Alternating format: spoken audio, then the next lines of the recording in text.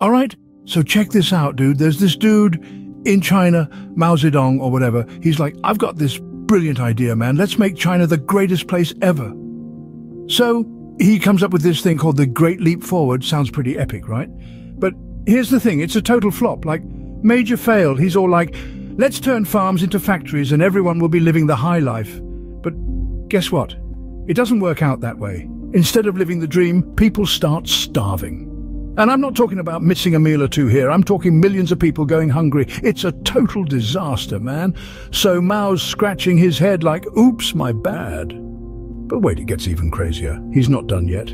He decides to stir up even more trouble with this thing called the Cultural Revolution. He's like, let's get rid of anything that's not super communist. So he gets these red guards to go around causing chaos, beating up anyone who doesn't agree with him. It's like something out of a bad movie, dude. People getting dragged out of their homes, thrown in jail, or worse, just for having a different opinion. Total madness. So yeah, Mao's big ideas end up causing a lot of pain and suffering in China. Not exactly the brightest bulb in the box, huh? But hey, at least we've got some wild stories to tell, right?